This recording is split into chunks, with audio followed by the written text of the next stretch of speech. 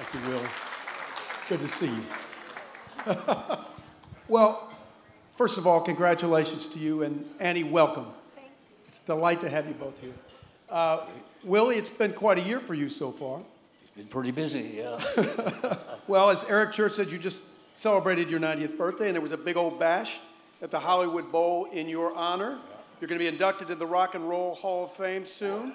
Tonight, you got the Liberty and Justice for All Award. You've been regaled by song by Eric Church. You're about to get a musical tributes from Elle King and Lyle Lovett and Sam Hunt. So how does it feel to be 90 years old? I never thought I'd make it. Yeah, I was lucky to get to 21, I thought, you know. But, you know, time goes by and here we are. Thank you. Well, tonight the net proceeds from this event go toward the Willie Nelson Endowment for Uplifting Rural Communities. That's great. And farmers. As Larry Temple said, you can still contribute. But as Larry mentioned, you are a product of small town Texas. You are a rural American. You grew up in a rural environment. How did that shape the way you look at the world? I grew up in a little town, Abbott, Texas, up in Hill County up there, and the population never changed. Every time a baby was born, a man left town.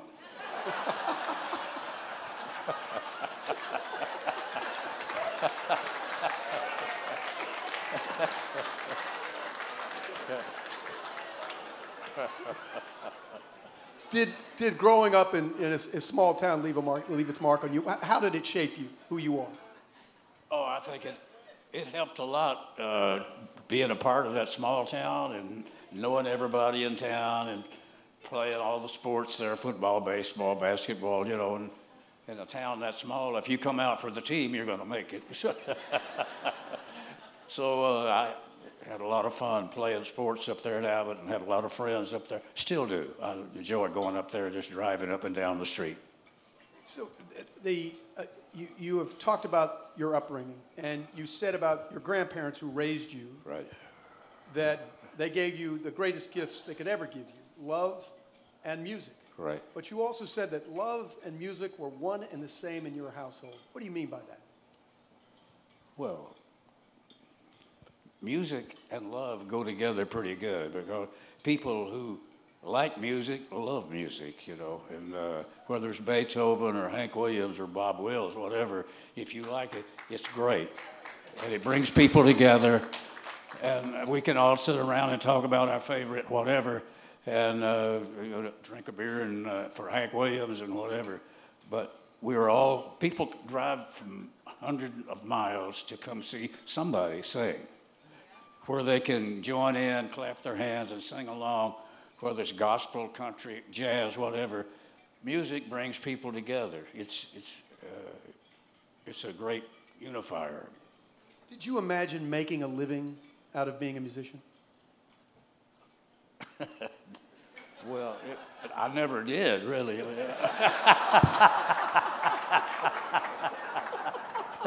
My expenses keep going up and up and up. No, I was really fortunate to being able to do what I did, and I enjoy it. I still enjoy it. I enjoy going and singing a song for somebody. Well, one of the many things you have done for those in rural America is be one of the co-founders of Farm Aid, which Right. you established with John Mellencamp and Neil Young Right. in 1985. And not only have you raised over $70 million for the cause, but you've also raised awareness, as Larry Temple mentioned earlier this evening, about the plight of the farmer. Is the farmer better off today than when you launched Farm Aid almost 40 years ago? I think so.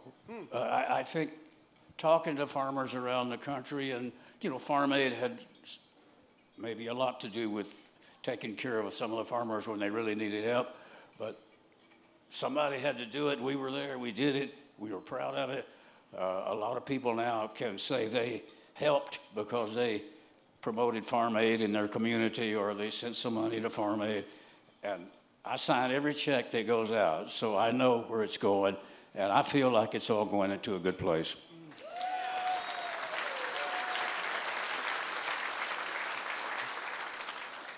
We live in a very divided America. You hear about urban versus rural, red versus blue, liberal versus conservative, but I think, ladies and gentlemen, you'll back me up. There's one thing we can all agree on, and that is we love Willie Nelson.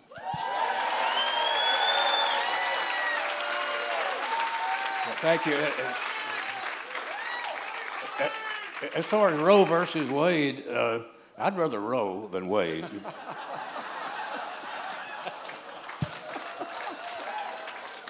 Well said. I wonder,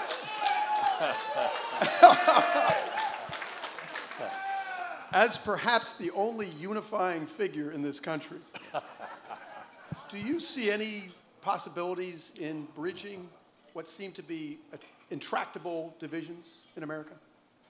I believe in imagining what you want and then get out of the way.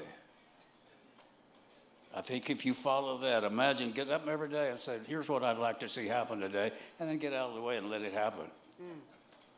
It's worked for me.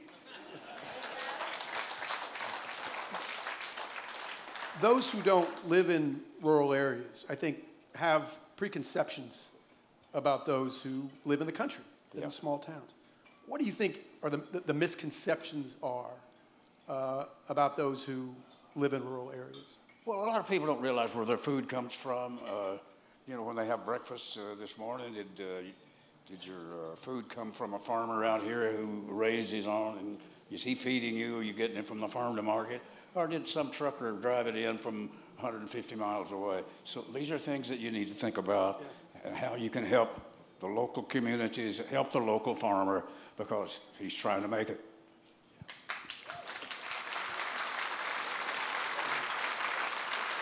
What's next for Willie Nelson? Well, we have a show in, where? Illinois? No, Ohio. Oh, in Ohio in a couple of days. And then we'll go from there to there and see what happens. I take it one day at a time.